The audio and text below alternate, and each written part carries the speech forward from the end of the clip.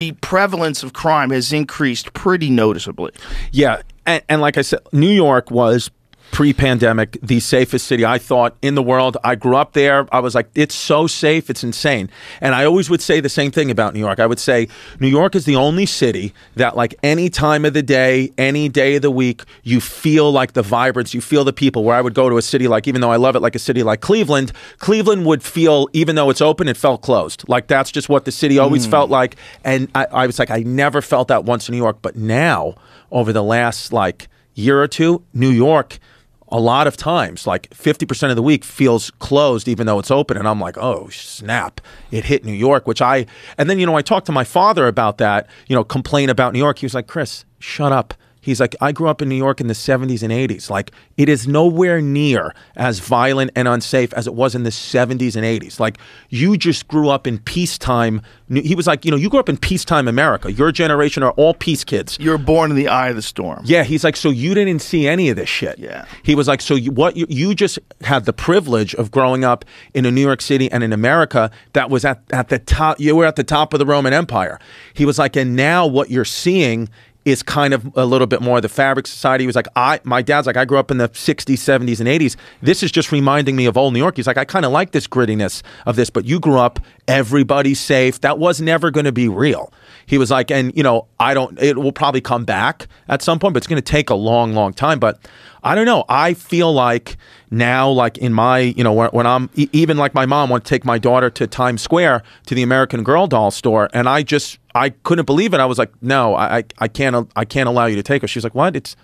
I'm your mom, your granddaughter. We'll go on the train and I'll take her to the store and I'll be back. I was like, no, I can't. I won't be able to function. My anxiety won't be able to function of thinking about you and my daughter on the train. Because if there's a homeless person down there that's crazy off his meds and he throws one of you in front of the tracks and something happens, I won't be able to live with myself. Oh, and those thoughts were never in my head ever. They were never, ever, ever in my head. But now they are. And I don't know if it's because it's reality, the media, something. I don't know what it is.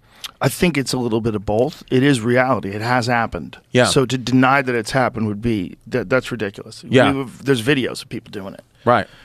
The question is, like, how many of them? How much do you need to worry about it? Yeah. And how often is this happening? It's not happening that often when you consider how many people there are. But the fact that it could be a possibility at all. Right. What's really crazy is, like, Giuliani cleaned New York City up. He did. He really did. I mean, it was, a lot of people said it was like great overreach and thuggish behavior by the police and all the horrible shit they did, the stop and frisk shit. Yeah. What would they do? They would just stop you. Anybody. So I had a friend he's now a detective. He was a beat cop, 21 years old when Giuliani implemented this stop and frisk thing.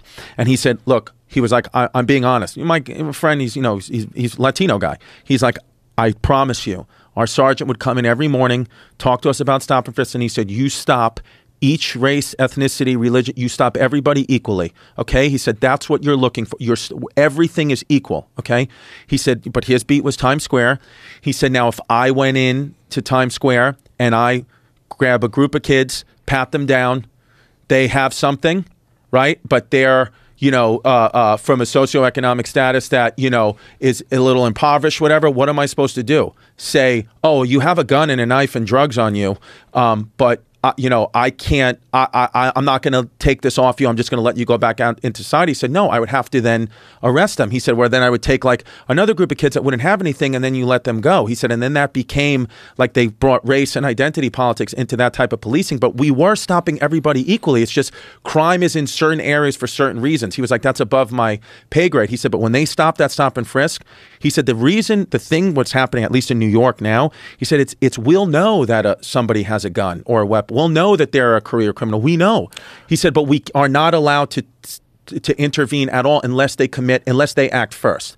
He said, so that creates a lot of confidence for the criminal, and it creates a lot of, we are scared. He was like, flat out, I'm scared to apprehend someone because the police union, if I make a mistake or if it looks like I made a mistake, is not going to have my back and I'm going to get sued and lose my family and lose my life. So you start to say, well, we know you have shit, but just deal with it. Unless you're raping, murdering someone, then I'll intervene. But that little petty shit, I'm not going to get involved in anymore. Well, I think we could look at it both ways, right? Right. And this is one way you could look at it. The old way of stopping and frisking is easy to abuse. Of course. And when you think about the power that you give someone, where they could just walk up to anyone, some businessman they don't like, some fucking guy who thinks he's hot shit, some guy who's with his friends who's a little too loud, you just walk up to him and go, come on, let me see all your shit. I'm going to touch you in front of everybody, make you feel uncomfortable. Like, what shouldn't you have to commit a crime? Yes. Before the police are allowed to frisk you and take your stuff? Shouldn't you at least be accused of a crime? Shouldn't there at least be some sort of criminal behavior where the police have to intervene? Because then they're like, people are going to self-correct and you're going to act differently in order to try to stop the cops from doing this to you. Right. Like, you gotta, that's like a freedom issue. That's a real egregious attack on freedom, to just be able to point at someone and be able to just frisk them. No crime, no nothing. Right. Like, that's a weird power to give police, and that's not good. And the other thing's not good either. It's not good to take away all their power either. It's not good to make it so the cops are terrified to respond to a call. That's not good either. So there needs to be some sort of a logical recognition of what the issues are. Yeah. And right now, I don't think that's happening. Yeah, I don't know what it is. I mean, you know, a guy lives with me, my girlfriend's uncle, transgender guy, TT Jerry, 20 years in prison. Jerry, shout out to TT. Shout out TT. Jerry's lived a fucking wild life. On your podcast all the time. On my podcast all the time.